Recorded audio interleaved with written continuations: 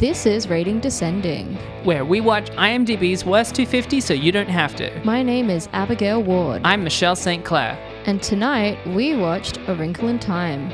After the disappearance of her scientist father, three peculiar beings send Meg, her brother, and her friend to space in order to find him. Let's watch.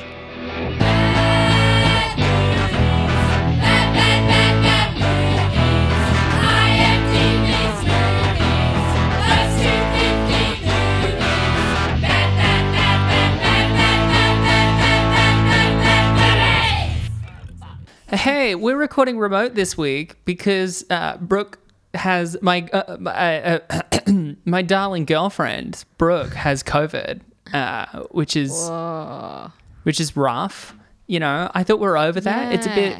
What do the kids say? It's a bit chuggy. It's a bit old school. You know, a bit behind the times. What's chuggy? Oh my god, it was one of those fucking things. I mostly saw it play out on TikTok where like some young people said it, and then that meant that millennials got very angry that Gen Z were saying it, which prompted a lot of Gen Z to say, we don't actually use that because they personally weren't experiencing it. And the rule of the internet is if you personally haven't experienced it, then it is untrue of anywhere or anyone in the world. Which then It's just tough for me when you make a joke about like kids sayings and slangs and being part of it, and then I have to ask you for clarification on what you're talking about. That is very That's chuggy, demeaning. You know, it's meant to be like outdated or old. That's uncool, man. That's so 2015. You know, that's chuggy. No one says it. It's Chuggy, fake. It just makes people mad. What does chuggy mean? Where does it come from? I don't know. They're all slang is gibberish. They're just nonsense words. No, all slang originates from something that became a nickname, that became a term. Do you want to look up the etymology of chuggy? Yeah, how do you even spell it? Is it CHOOGY? No, CHEUGY. Chuggy. That's just more demeaning. Somehow I feel more embarrassed. It was coined back in 2013. I don't know. Like, this is the whole thing about slang words and generations. We've ranted about this before. It's silly. It doesn't mean anything. What the fuck? Chuggy has a Wikipedia page. This just keeps getting more embarrassing that I've never heard this term. Yeah, see, this is what I mean. It's a word that was used by a very small group of people, and then no one really used it. And then, yeah, here we go. I'm finding in this history thing, it was someone on TikTok picked it up and made it go viral as, like, getting mad about how people are using the word chuggy, prompting young people, which makes sense that they were like, we don't use this word because it was from 2013. Yeah. Silliness. It's funny how it was coined in 2013, but now it's famous now because apparently it was mentioned in TikTok, in 2021, and it inspired a bunch of people to start talking about it again, and it became the informal word of the year. Shenanigans. Silliness. Meaninglessness. Shenanigans. We're done with it. I hope Brooke does better with, Me too. With the COVID. We've been full on masks inside. I don't want to get sick, and somehow I've managed to being tested negative. Don't know how that luck has happened, but hey, there's a lot of things that can go wrong, even though I'm fully vaccinated. So, you know, pray for me that my luck holds out until she's well. It just must be so odd having to be in a house with your partner and not being allowed to like touch them. You know how when your significant other or even a housemate is like really sick with like a cold or something and you go, oh baby, and you like touch their forehead, maybe you kiss them sweetly on the cheek and like make them food. What if they were instead making you food and then wearing a mask and then leaving it nearby and then not touching you? She's a monster. She's a sick monster. Yeah, she's here. I literally have, I've got it in front of me. Like my water glass has tape on it, so I know like this is my water glass. Everything else is hers. You have one water glass and she's hoarding all the water glasses. You deserve better. I feel like it's more possible for me to put in the effort of finding my glass than her. She can just grab whatever. Fair enough. I know the logic should be that she has the one glass, but... No, you're doing the noble thing and giving her a plethora of glassware to choose from. Yeah. You're just stuck to your one meager little glass. But yeah, so hopefully we get better and we don't have to... These last few weeks have been... This is Rating Descending, where we watch IMDb's Worst 250 so you don't have to. My name is Abigail Ward. I'm Michelle St. Clair. And tonight, we watched A Wrinkle in Time. After the disappearance of her scientist father, three peculiar beings send Meg, her brother, and her friend to space in order to find him. Let's watch.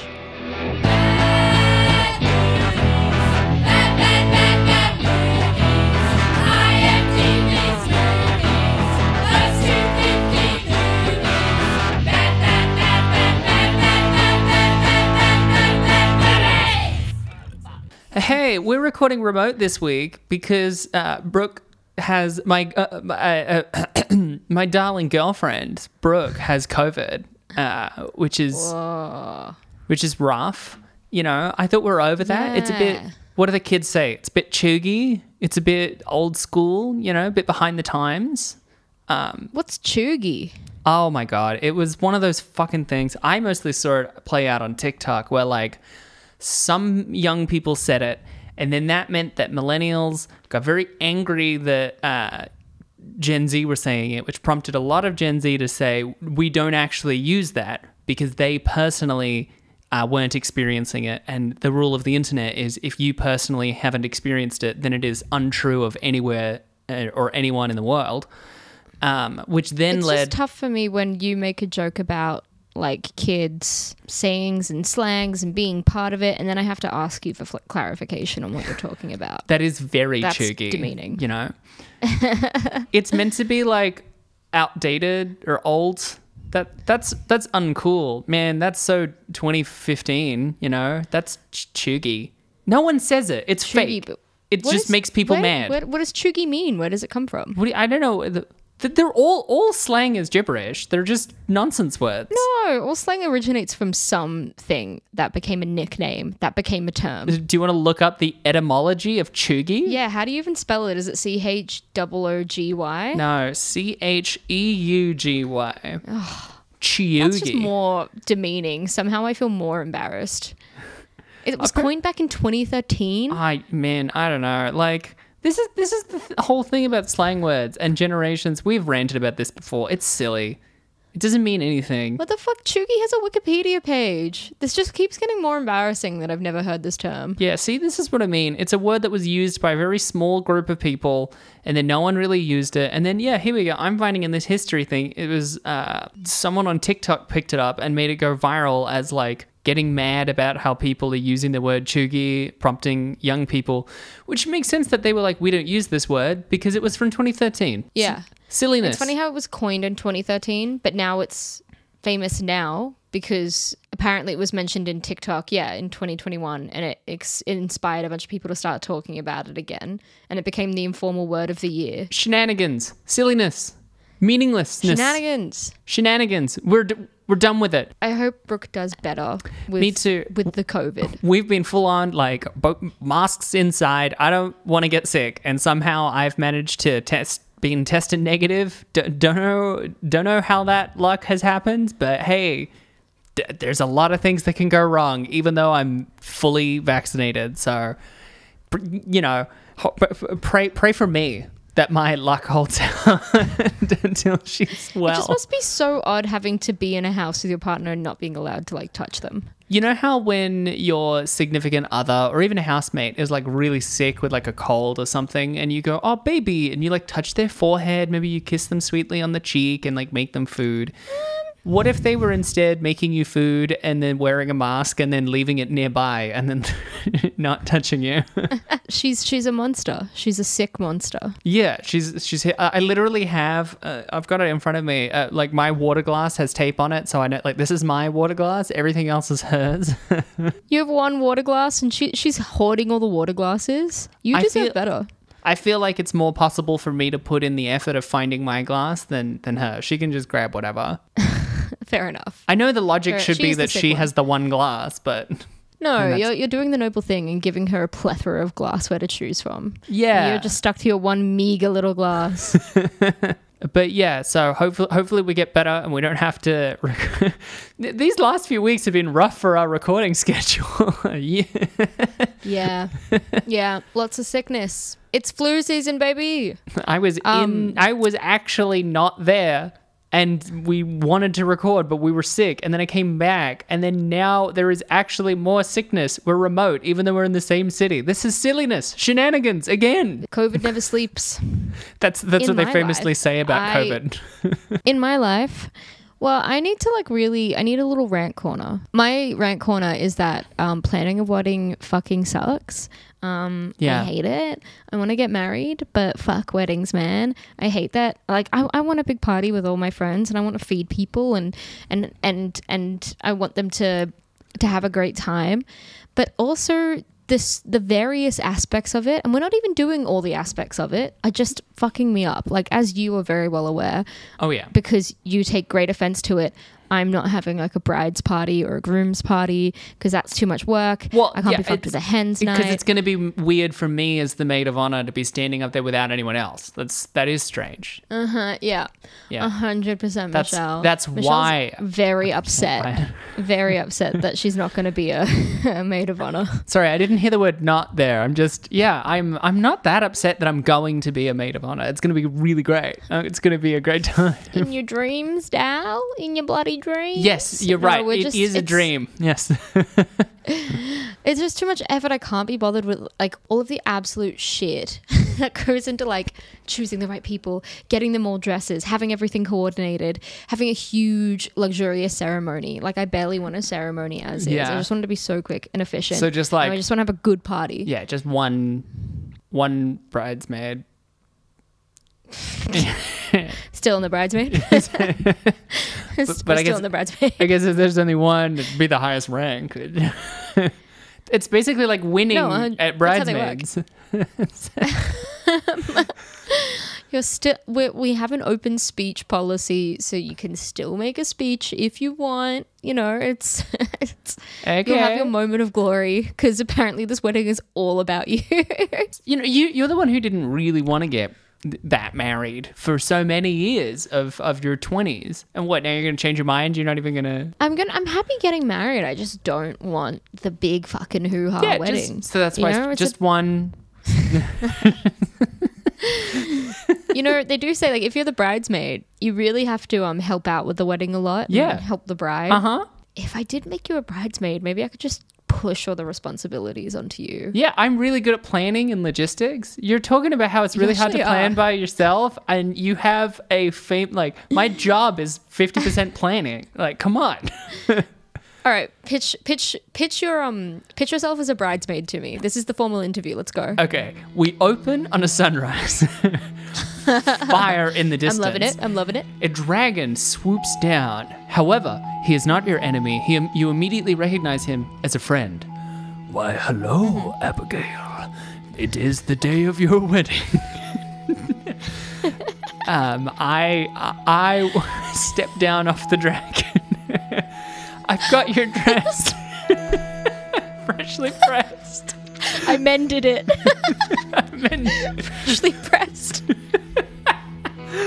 And you say in a hushed whisper, "Don't worry, it's all under control." Don't worry, it is all under control. I take the hood of my cloak back.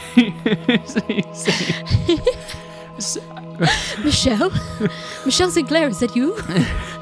I have seen the witch, the seer of ages. She says today is a day foretold for years. The wedding of the stars is... Look, it's not a classical bridesmaid's pitch. But... We've all got to think about it. Yeah. There's a whole team of producers, you know. Right. It's not just me. I wish I could, but, you know, I've got a whole company behind me and board. I'm excited to get involved in this planning and decision. You're right, yeah. We've all got to think about together. We've all got to think about the next steps after you hire me as your maid of honor. Yeah. Once we're all working together, I can really help with this decision. I will say, at least I'm in the section of my wedding planning where I'm excited for it and I'm enjoying it. I'm almost past the stress stage because we finally have a venue locked down. But it's still like, it really is so much money. Guys, take it from me. If you're that kind of person that's like, you want to get married, but you want to do it like secretly and privately, don't let the people around you bully you into making it bigger than it has to be, because that's what I've had. And it's a fucking nightmare. Do the wedding that you want. Yeah. Anyway, I hope you enjoy my wedding, Michelle. Yeah. I'm very excited for it. I'm very happy for your love. Obviously, the closer it gets to the wedding, the less I'm gonna insist that I'm the maid of honor. It's only funny now because it's months away.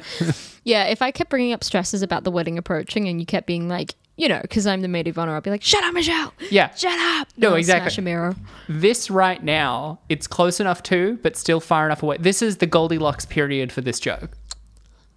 We're in the prime period of this joke. If I had done it months ago, it would be like, yeah, I don't even know what's happening with the wedding, you know, but closer to, now it's too stressful. We are here. It's just right. This porridge tastes good and is the exact right temperature. It's nice and hot. It's got lots of like delicious cinnamon on top, a couple of like toasted pepitas, maybe even a bit of like a rhubarb coulis on the side. It's got a bit of crunch and a bit of tartness and a bit of sweetness, bit of honey on the side as well. I understand that if porridge is too hot, that sucks. And if it's too cold, that's also bad. But for me, the main problem I have with porridge is not usually the temperature. Really? Because I find that porridge for me needs to be like scorching hot. That's how I like it. So you when it burns like the tip of my tongue. So you're a daddy bear. I am. I don't like it just right. I like a nice cold porridge. I'm a mama bear. Oh wow. So look how big this bottle is. It's a huge. very big bottle. It's a liter. You could fill a liter of cum in there for sure. Well, I wouldn't say that, Michelle. Me personally, don't think I could. As soon as I heard you register it, you went, yeah, and just put it out. No, yeah, there's definitely not cum in there right now. No, that'd be ridiculous. Once again, in a streak of mine, throwing all segues to the wind. Ooh. This week, we watched A Wrinkle in Time. Ayy. Yeah, I'm just going to put it on the table. Mm-hmm. I have never encountered A Wrinkle in Time. I had never read the book, never saw an adaptation before this. So coming into it for the first time, seeing possibly the worst aspect of this story sucks. But it's made me interested in this story. And it's made me interested in potentially reading the book sometime. What's your experience with A Wrinkle in Time?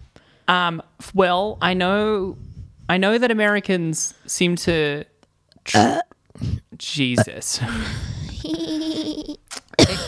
It makes me think of... I'm trying to like something like Blinky Bill or Play School, where like a particular generation of Americans, I think, were exposed to it. Maybe it was read in school or something. I always got it confused with a different book where someone travels to a plane where there's a naked singularity, which is like a black hole without the accretion disk and stuff. And I always thought that was A Wrinkle in Time, and then I found out later it wasn't, and now I have no idea what that book was. So I've never read it. What the fuck is a naked singularity? I just explained Accretion it. disk? What are you talking about? A black hole. You know how there's the like around it, forget like the black hole, and there is interstellar, which I'm probably going to mention again in this episode. You know how there's like the thing around the black hole, like the light around the black hole that is getting sucked in, and then there's the disk around it. That's called the accretion disk, right? Right. Without that, ostensibly, you have a naked singularity. So just the dense heart of a black hole. Dense heart. Yeah. It's cool. It was metal as fuck. Yeah, that's fucking metal. I wish I had a dense heart. Now I'm getting married. Jesus. So sad. But yeah, so no, I've never read A Wrinkle in Time until watching this. And to be honest, look, I thought it was pretty great. Same. Sometimes we have episodes where it's like, this is bland enough that you know that we didn't choose it for the list, because why would we pick a movie like Yogi Bear for a bad movie podcast? But sometimes we have things like this. It's like, this is proof that we did not choose the list. We don't think this is a bad movie. No, it's not. I mean, it's obviously not a great movie, but it's definitely, flawed. I think, all I could think the whole time was, if I was a kid watching this, I would love this movie so much. Oh my God. And I'll get to it obviously far down the track, but a lot of IMDb reviewers seem to say the same thing of, this film charmed my kids and that's all I care about. And I was like, yeah. It's also like gorgeous. I'm not usually a fan of like big CG landscapes because they often don't feel integrated into reality in any way, but like But it's a kid's film. It's a kid's thing. They're also like very vibrant and imaginative in a way that I don't feel about other like big blockbustery, like here's just a big bunch of CG mess in the distance. It was so colorful. This movie was so colorful after watching just fucking big screen sludge for 10 years. Holy shit. But so I have to colorful. say, I mean, like, I have no issue with some of I think that like it's a kid's film, so it doesn't have to look necessarily super realistic. I mean, we watch animated shit all the time. I watched Barbie Nutcracker when I was a kid, all right? It's fucking fine. Kids like it when it doesn't necessarily look real. Yeah. They want to be transported. But just aside anything visual, right? Or any of the performances, the only thing that I found difficult about the film was just some of the plot like logic. Yeah. But even then again, it's a kid's film. They're not quite as discerning with those things. When you watch it as an adult, obviously the plot is bizarre towards the end, but I think that the whole like theme behind the movie as well, and like the bit where she's talking to her brother at the end was actually kind of really touching. And I was like, no, if I was a kid, I'd be bawling my eyes out.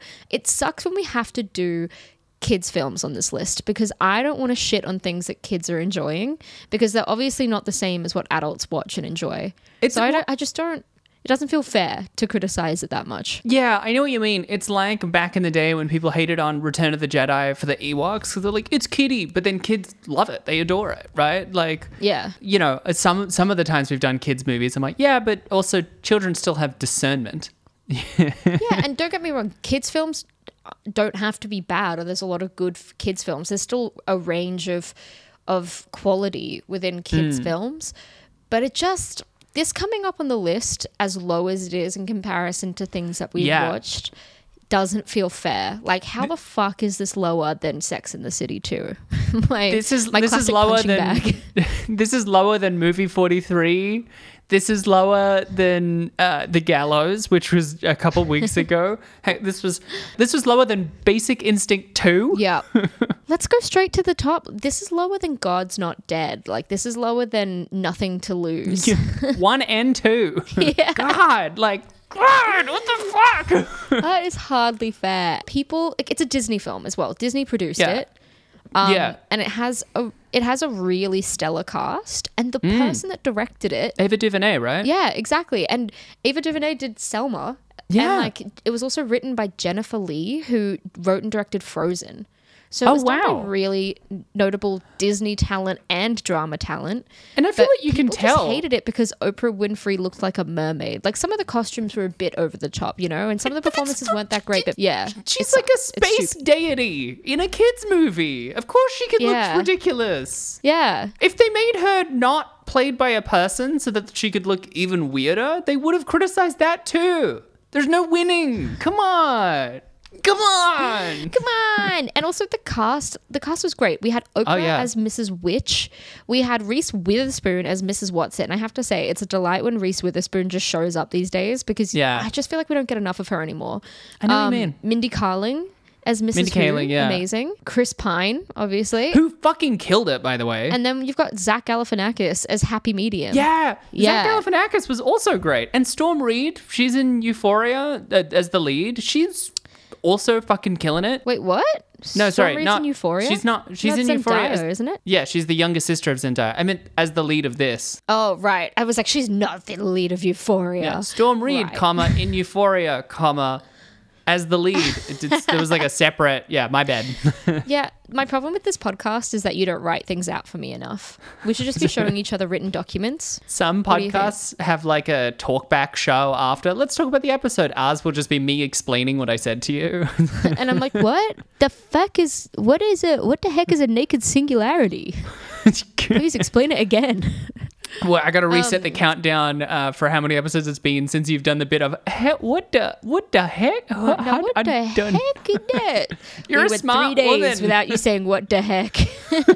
Yeah, it's got an amazing cast, and Zach Galifianakis as Happy Medium was genuinely really good. I thought his performance was it was like a breath of fresh air in it as well. And yeah, having Oprah, Reese, and Mindy, I only refer to them by their first names because we're on that kind of terms. The three of them really played well off each other. It was really nice seeing them together. It almost had like Hocus Pocus vibes. Yeah. Like 3 actresses all together that you wouldn't expect, but they work really well. I mean, Mrs. Who's whole shtick of just talking in quotes kind of hamstrings her ability to participate in the movie.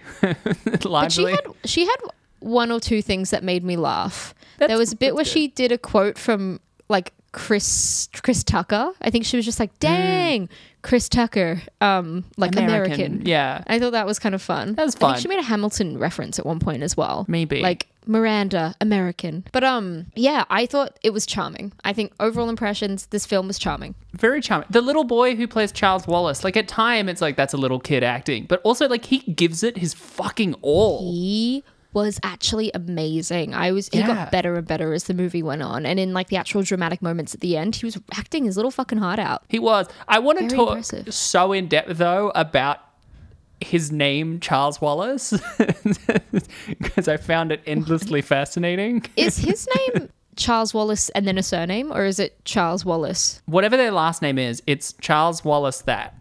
So like Right. they call him by his first and middle name every time. So it's Meg, often affectionately called Meglet, and Charles Wallace. Including Chris Pine, who hasn't seen them for years. He's been missing in a folded piece of space. And then he's like, oh, Meglet, oh my God. And then he's like, Charles Wallace. There you are. You don't have a fucking nickname? Like, he's always Charles Wallace.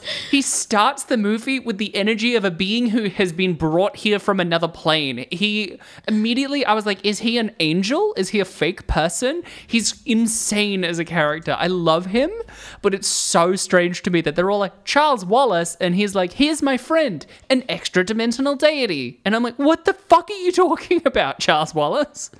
Just call him His like full name, Charles yeah. one time. Charles Wallace craziness. Murray is the character name. Is it even a hyphen? I guess it's not a hyphen. Oh, it's not a hyphen. It's just his middle name. Yeah, this is craziness. This is craziness. Charles Wallace. I mean, it is a book from 1962. What did you expect? Yeah, but she has a nickname. She's Meg, which I assume is short for Megan or Megrald.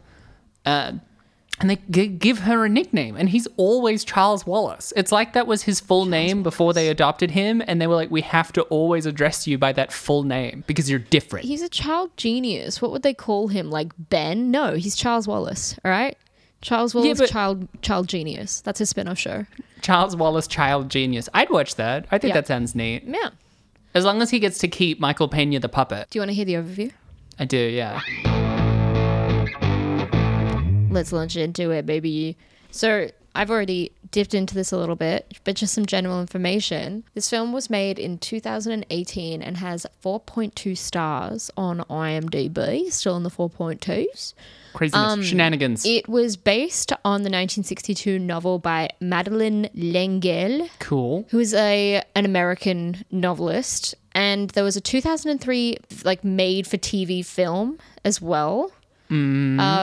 Apparently there's a lot of different, I found finding the budget of this film really odd because a lot of sources were conflicting, but I read that this film was one of the biggest box office bombs of all time with losses of up to $130 million. That was like the only thing I knew about this movie is that it was hyped up because it was like this big adaptation of a famous novel with Ava DuVernay at the helm.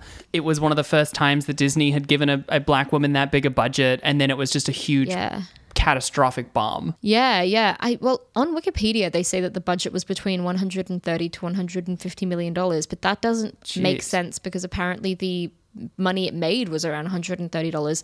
I think. Yeah, but the advertising. Because I read on IMDb. Yeah, but I read on IMDb that the budget was potentially up to $250 million.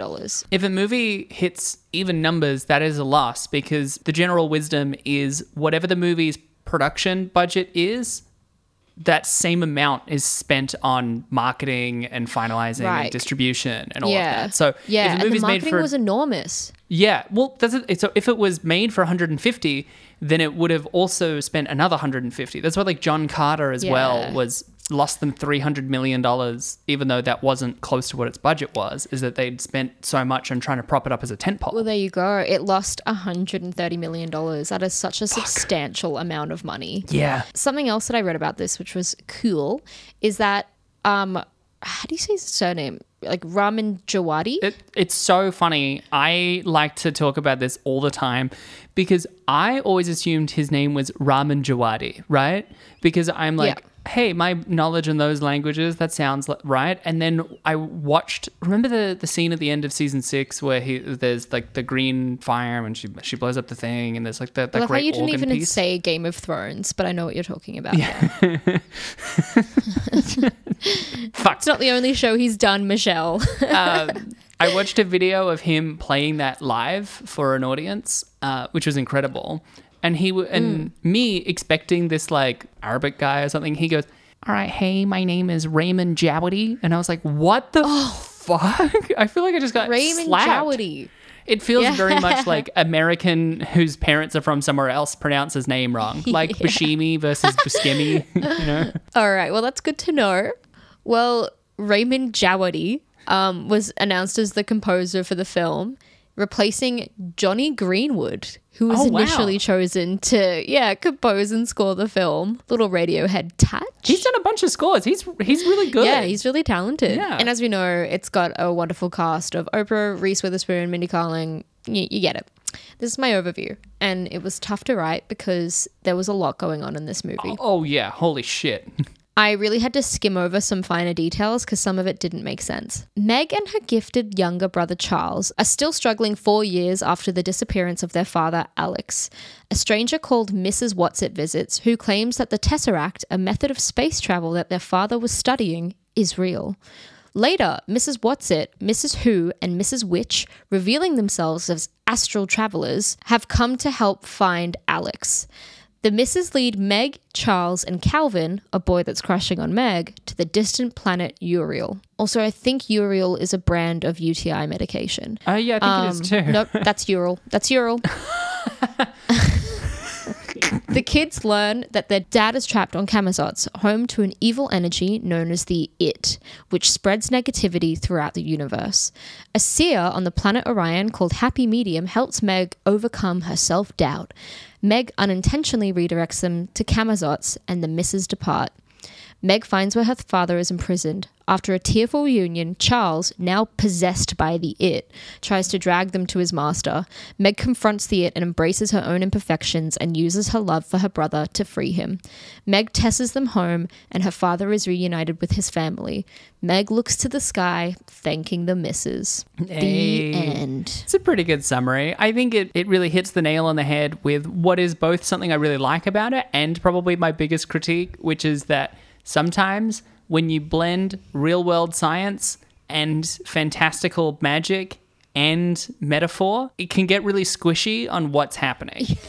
It's fine to do that in a movie, but it can be confusing if you're also trying to hang a lamppost on, no, but it's science. I do love the trope of, in the final act, the person that is either the biggest antagonist or ally of the main character has been corrupted by something even more evil, and as they're fighting against it in their body, the protagonist is just yelling emotional things at them, being like, I know you, I know that you're stronger than this, I'm sorry, I should have never let you go, and the person's like, ah, and they're like trying to shake out the demons. Love that shit. That's often what I really like about kids movies as well, is I'm like, yeah, it's a trope and I like that trope, but it is tropey, but I'm like, yeah, but if I was 8, maybe I'd never seen that in a movie yet. Maybe this is the first time I get to see that trope. That's cool. That's true. Actually we great. We should continue tropes in the hope that people just haven't somehow seen it before. That's a good idea. Yeah. Yeah, I love that whole ending sequence for the same reason. Like, it's really squishy, and you're right in that a lot of it is her just yelling at him. And I also like that her yelling at him that she's going to embrace her imperfections isn't actually the thing that turns him. It's just that then he bashes her skull in and she's unconscious and he's like, oh, fuck. Oh my God. And she's like, Charles she's Wallace? I know I'm not perfect. She's like, I know my imperfections. I'm messy and clumsy. And I'm like, I don't think that's the imperfections that they're talking about. Yeah. I just love me coming to terms with my imperfections as being like, I don't tidy enough and I do trip over a little bit. That's my biggest problem. But that's just me. I'm just a little messy and clumsy. I wish one time I'm going to go, and then I'm going to vomit a bit in my mouth. Just a little messy. A little bit of vomit. Sorry, guys. I also vomit a little bit. Do you ever pretend to gag and then you actually feel like you might gag, so you stop? Yeah, because sometimes what I really want to do is I do it especially for Brooke. Often I will like perform for Brooke to cheer her up. She'll be sitting on the couch a little sad, and I'll just want to do something to try and make her feel better. But I always think it's funny to pretend to start vomiting. But I really want to sell it. So I'll go in really hard with it, and it's not like, I'll be like, and then I can feel myself actually coming close to throwing up, and I'm like, all right, wheel it back, keep it in. I just want the listeners to know that Michelle's form of cheering up Brooke truly is to do lots of really uncomfortably long visual gags. Like, her favorite thing was to basically turn around and pretend to shovel shit out of her ass with her fingers. She'd just turn around, bend like the over. way that you put your finger in your mouth and go like that, but with my butthole. Yeah. Yeah. And usually going, and then sometimes spicing it up by adding in, it hurts. I think what I loved most about it was Brooke complaining, like asking you to stop doing it. And I think one time I saw you in the hallway and she was getting ready to like go out and you were chatting to her and you went, all right, well, I've just got to go back and finish off the dishes. And then you just turned around and started doing it and screaming, and she was like, please stop. I'm so sick of this.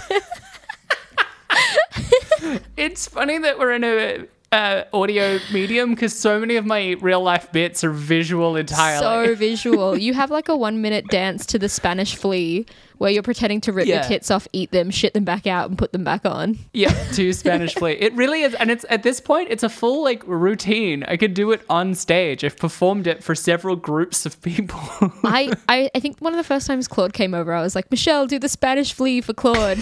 And you did. Yeah, that's right. I get so deeply embarrassed and ashamed about doing anything in my life. But if someone like goads me to do something really silly in front of like 5 people, I'm like, yeah, I'll do it. It's really funny. I think one of my favorite things that isn't even really a performance, but I think is a really funny visual, it's not even a gag, but something funny visually that you do is that your center of gravity is so strong that you just can't I can't push you over.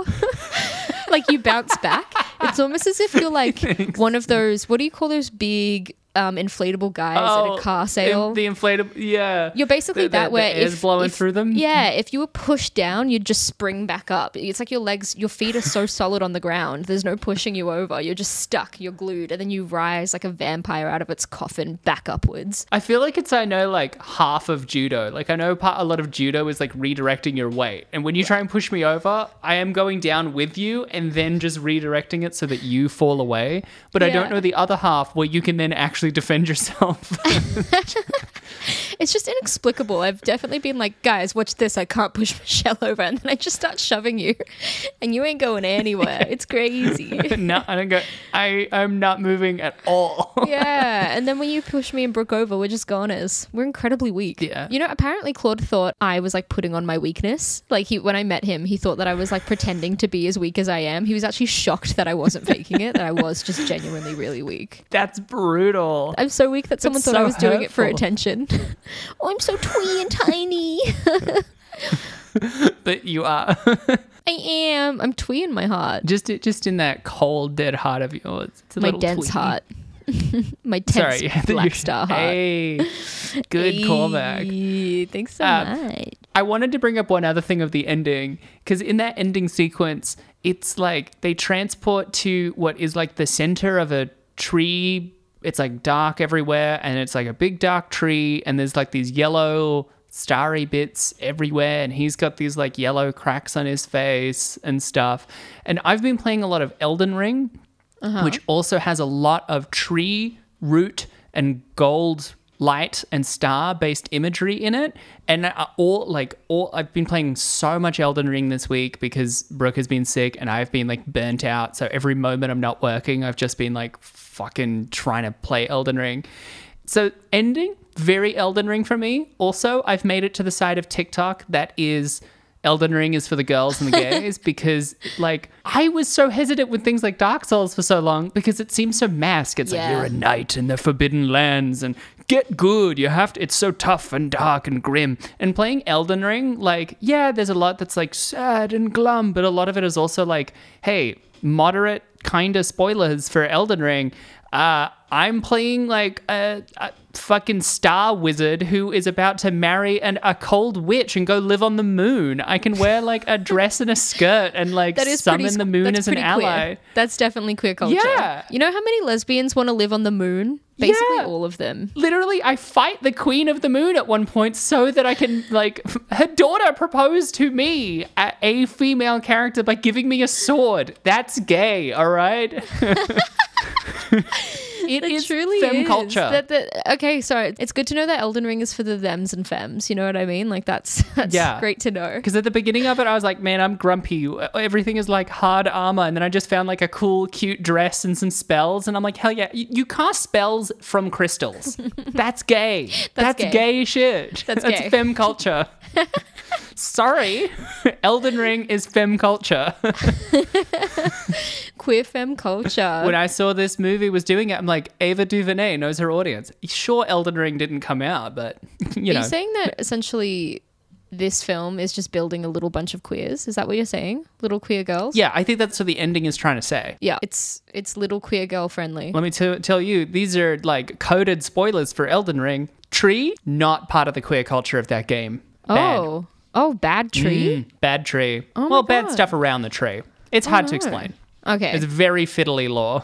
That's not going to do it. I know I brought up the Northman before, but I will say with the Northman, there's a whole like symbolism scene where there's a big, bright blue, vivid tree with people hanging off of it. That was silly. That was a silly bit of the Northman. All the shots of the symbolic blue tree, that was pretty lame. All right? And it wasn't even queer. Now, I like it. Oh, well, I mean, why am I watching it then? Exactly. Got to stay in our little queer bubbles. I do genuinely like this film because I do think that it had a lot of nice things to say. Like the bit where she's getting bullied by that girl, and then the girl you see she's like looking in the mirror and she is aware that like she's insecure about her body, and you're like, oh my god, the bully is sad too. That whole little sequence of Oprah talking about what the it does and how it manifests in the world, I was like, this is great. Like you can tell it comes from a good text and a good source because the world around it and the themes and ideas in it are really strong. It's just a little bit like off. They didn't do enough with it necessarily. But that whole segment almost brought a tear to my eye because you just see all these different characters that are hurting on Earth, and it's because of the it.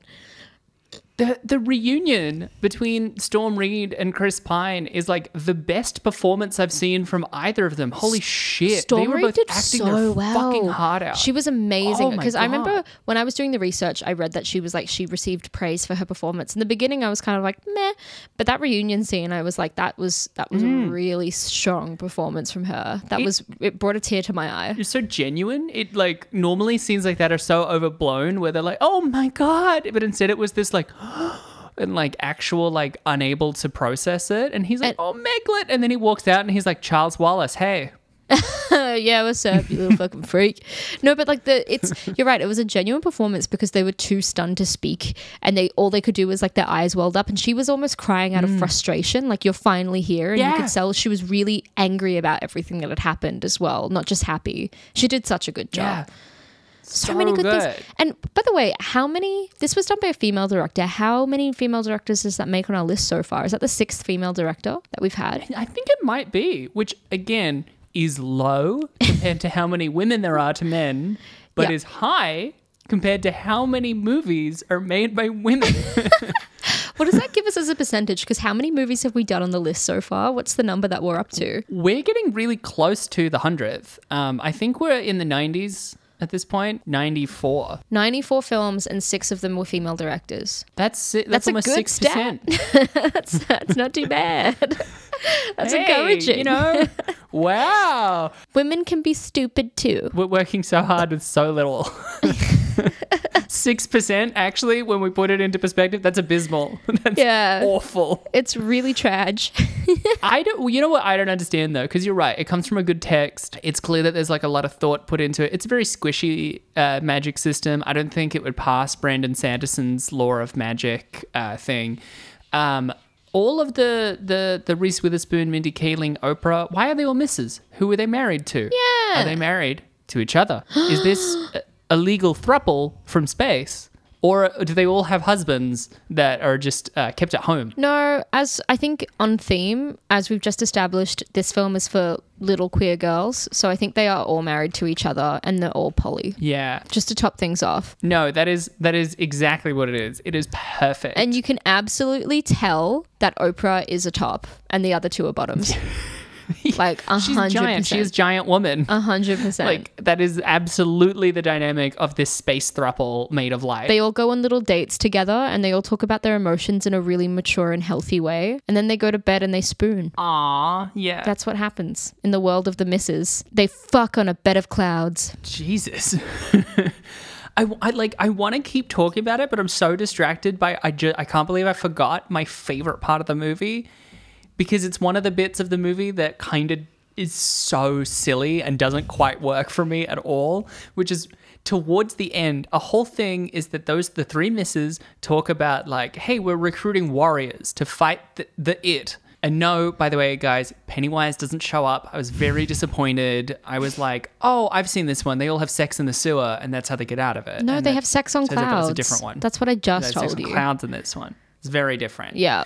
You ever get laid in the sky? No. Oh, there's nothing like it. Fun fact, according to my birth certificate and math, I'm a mile high baby. You are kidding me. Nope. How would you be able to deduce that from math? Did your mum tell you or did you figure it out? Yep. My mum's very honest as a person. You shouldn't know that. You shouldn't have to know that. But if I need to know it, I'm going to burden all of our listeners with it. It's a really solid visual image that you've got in my head right now that I did not need today. Well, I do know that at least I'm not a mile high baby, but I was conceived in Mudgee, New South Wales, wine country. That's cool. On a crisp Saturday. That's all I know. That's all I got. That's actually way more detail than I know. Yeah. I just know the location. Hey, I bet they were miles high in the sky. I'm sure it was crisp up there as well. No, you were actually conceived fresh. Miles below. In hell. But yeah, favorite bit of the movie. They talk a couple of times. They're recruiting warriors. That's why they want to find Chris Pine. And then at the end, they're trying to build up to now she is a warrior. And it's like, yes, the other warriors of light who have fought it is the implication. Number one warrior, Einstein. Number 3 warrior, Mahatma Gandhi. Famous pacifist, the warrior Mahatma Gandhi. Number 4, Oscar Schindler. That's right. It's the most. Who was the second one? Wait, who was the second one? Mary Curie. Also weird. Right. But, coming off the back of Einstein, I'm like, they're thematically similar. They're not weird. They're weird in the same way. They were good friends. Marie Curie and Einstein were like buddies. And at least they're both physicists, but then Mahatma Gandhi were just completely veering away into political pacifism. Did she keep And then listing? going to Oscar Schindler. She kept going after that. Oh my God. Wait, let me pull it up. I just pulled up the list. I was wrong. Oscar Schindler, number 6. Number 4 was actually Jane Austen. Okay. Also, Warrior of Light, the novelist Jane Austen. Then Frida Kahlo, Oscar Schindler, Nelson Mandela, notably the first person who was given a full name. Up until this point, it's just last names. Nelson Mandela, Maya Angelou, and then Reese Witherspoon adds, and now Meg Murray. Oh my God. I thought you were going to say and Reese Witherspoon in the movie they just include. Witherspoon. Winfrey. Did Einstein help figure out the theory of relativity and then was taken into space to fight the it? Or is Meg the only one who actually fought the it? Most of them aren't physicists. I think that what they're implying is that the reason these particular people are heroes is that all of them collaborated on figuring out a method of space travel called the Tesseract. Austen, Einstein, Curie. Oscar Schindler, industrialist who smuggled Jews out of the How do you think he Holocaust, smuggled them out? was What do you think he was doing? Jesus. Jane Austen, Why do you think she was so progressive? probably the person on this list who is the oldest. She was the most progressive for her time, man. In between writing Pride and Prejudice, she was also working on discovering the She was Tesseract. just zooming to the future and having little meetings with Einstein and Curie. Man, shit's fucked in and 1812. unsuccessfully fighting the it. Yeah. She's like, it really blows where I'm from. She doesn't even, by the way, beat the it. at the end, they're like, you helped Yeah. stall it. Yeah, they're like, you Yeah. helped your brother and your dad, And- but it's still there. And did she save the world or just the immediate people she knows? I think it was like, the it is coming for Earth right now. We gotta stall it. And it's like, you have pushed it. Oh, God. It's so vague. I don't know. This is right off the back of a list where Einstein, Gandhi, and Jane Austen are all warriors. Let's not try and figure out what's going Jane on. Austen is my favorite writer. She's definitely my favorite warrior, for sure. For sure. Do you want to hear some trivia? Yes, please. IMDb trivia. There was some really nice, interesting pieces of trivia, but none interesting enough to include except these three. These three were good. Okay. In the book, Meg and her family are Caucasian, and in the movie, the Murray family is multiracial. This became controversial among fans of the book and its sequels, but filmmakers believed a multiracial family would be more relevant and relatable for a contemporary audience. Yes. Chris Pine has said that the multiracial family dynamic was actually one of the aspects in the script which attracted him to the project. That's wholesome. Neat. Yeah, That is wholesome neat. guy. And I like that. That was the other thing I knew about it, is that it was not written as a movie where most of them are black people, and then people didn't like that about this movie. Yeah, 100%. And like someone made a joke on IMDb being like, I see all of the negative reviews of the same kind of people that left Black Panther negative reviews. And I was like, yeah. Yeah.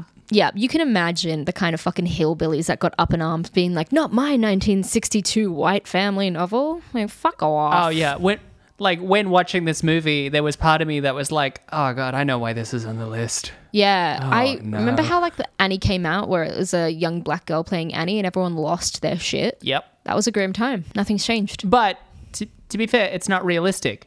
There are no young, poor black people. That's right. I stumbled across a phrase today because of this movie called Afrofuturism. Have you heard of it? Yes, yep. Yeah, Yep, I like have, it's yeah. just the increase of a black presence in sci-fi, which is exciting. And like it really made me think, yeah, holy shit, that's a proper new revelation that we're experiencing, because they were just not included from that genre for so long. And same with fantasy. And it's also specifically referring to like not just more black people, but more black ideas, because a lot of the actual like concepts, like take fantasy, where it's so often replicating especially English but Euro concepts of like a medieval era. And so, you know, integrating more black and African concepts into that rather than just Euro, but then there's also people with dark skin in it. 100%. It's a really, really cool thing that's happening and movement. Oprah Winfrey got the role on the spot without auditioning. She was texting the director one day, and the director mentioned that she was developing A Wrinkle in Time adaptation and asked if Oprah could work with her. And Oprah texted back, no problem. Love it. I mean, when I saw Oprah was in this, I'm like, yeah, Oprah didn't get into an audition room for this. They you were like, imagine her we're going trying to to- get Oprah. Desperately vying for a role. She's not desperate for anything. Oprah gets, she doesn't ask, you know? Oprah Winfrey deciding randomly to like get into a casting room for this. There is a diagram of space-time folding in the presentation that Mr. and Mrs. Murray are giving. This shows how two distant points can be brought together without having to travel the distance between them. This fold is where the wrinkle in the expression A Wrinkle in Time comes from. And I just thought that was nice. That was just a very clear explanation of what happened in the movie. I do think that's neat. I also, during that scene, I watched this with Brooke. We were genuinely distant from each other and both wearing masks inside while we're watching it. But we both had a good time. And I had to pause the movie so that I could explain to her a bunch of real science. It was really great. But my one complaint on the back of that is that this is barely a wrinkle in time. The wrinkle is primarily in space. That's true. That's The true. only time wrinkle is that Chris Pine, from his perspective, hasn't been gone for 4 years, but it is primarily a space-based wrinkle. That's actually such a good point. And you could argue when they come back, it's like they barely left, but also their in-universe journey feels like it was an hour, maybe two. Yeah, and So- it's not like they're beating time. Like, he was gone for 4 years. He comes back like it's been 4 years still on Earth. It's not Yeah, like he's like but disappeared for 4 he- years in a different realm and he's come back a couple of days later, or vice versa. It's the other way. Well, I mean, because when they reunite, he was. Oh, but it's not even like because he was like, "How long have I been gone?" And she was like, 4 years, and he was like, "No, no, no, no, no, my God!" But also, it's hard to tell. Like, is that because it hasn't actually been 4 years for him, Or is he just or he's been trapped in a unfocused? room and it's hard to tell time pass? Yeah, is it just that he isn't able to keep track of his days? Anyway, Yeah. Michelle, here's some reviews. No. Hey. Reviews! On Rotten Tomatoes, the film holds an approval rating of 42%. Very high and exactly on track with IMDb's score. Really. Yeah. Rad. It's like the first time they've ever really aligned. The website's critical consensus reads, A Wrinkle in Time is visually gorgeous, big-hearted, and occasionally quite moving. Unfortunately, it's also wildly ambitious to a fault and often less than the sum of its classic parts. This is like the nicest review I've ever read for like any Yeah. of the movies we've done. And to be honest, in all of my research, a lot of critic reviews were really nice and being like, it was charming. It had a lot of things wrong with it, but it was charming. Not that bad. It's hard to hate a movie that is clearly trying so hard. Like, there's nothing cynical studio about it. Yes, 100%. It's big-hearted. That is like the right term for this whole film. When how do you say the director's name? Duvernay. Yeah, Duvernay. As far as I know. What Duvernay has delivered. This is a review left by Ryan Gilby for New Statesman. What Duvernay has delivered is essentially a feature-length screensaver which operates on the assumption that cinema for children is a matter of bright colours and dippy sentiment. That was a mean review. Rude. This is another mean review from Brian Eggett for Deep Focus Review. The film's visual and tonal approach has been pushed to erratic limits, overriding and distracting from the characters at its center, which I think is true. They are saying like it got pushed to some limits that might have gotten in the way of like more genuine themes. I agree that the themes were distracted from. I don't agree with his reasoning. But I have to say, the reviews of this film were so wholesome for IMDb that I just loved going through it. So I have 4 IMDb reviews. This one I thought was fucking charming because it's really short and it's a 10 out of 10 review left by OzOz01. The subject is great movie and they say, y'all haters, this movie is awesome. Awesome, awesome. Awesomely, awesomeness, awesome. 10 out of 10. Hell yeah, man. Hell yeah. Hell yeah. You're right. You're right. This is an insane review in that like this person came out a changed person. This was left by Disney Dreamer 43244. And the subject was beautiful and insightful adaptation. Our family loved it. 10 out of 10. In my opinion, you either get it or you don't. There are so many powerful and enlightening messages in this movie, but you have to be able to understand them, not only in your mind, but also in your soul. For those who rate the movie so negatively, I understand. Please don't be offended, but perhaps the messages weren't for you to comprehend at this time. We saw this on the Disney cruise and we all felt completely different when we walked out of that theater. We purchased the DVD when it was released and we talk about the story often in our house. I feel this movie touched our family in a way that was life-changing and I am extremely grateful for it. Smiley face. It's like so sweet. That's like what a lot of these comments are like. It's really, really cute. Cool. But these last 2 are my favorites. This review was left by Adair called The Wrinkle News. 10 out of 10. Hello, I am Holly, age 6. You guys are all wrong about this movie. It was really good. My favorite part was when Charles Wallace saluted at Calvin. My favorite character was the little brother Charles Wallace. What was your favorite part? Go and see this movie, Scaredy Cats. 10 out of 10. It's so sweet. That's like the best review ever. Holly, that's just so fucking cute. And then this review was left by Facebook 46479, 10 out of 10, called I really like this movie. I really like this with the song at the end, and I love the green dragon thingy that the woman changed into, and I love how she also did it. It was really cool and fun, way better than the book. I am Zoe, and I am 8. Thank you. Aw, okay. That's God sweet. Then. bless. There's so many sweet kids reviews. it just made me love this film all the more that it encouraged kids to like get online with their parents and drop a review. Yeah. It's so sweet. That's really cute. Yeah. Well, that was these kids' reviews of the film. Michelle, what was yours? Look, I mean, to start off on the negative, I think like when you're watching it, you're like, oh yeah, this is a novel adaptation, because there's the problem that happens in a lot of book adaptations where the movie itself feels very episodic, which is really hard to get around. Lord of the Rings is one of the few things I've ever seen get around feeling episodic, and it's because it's in total like 12 hours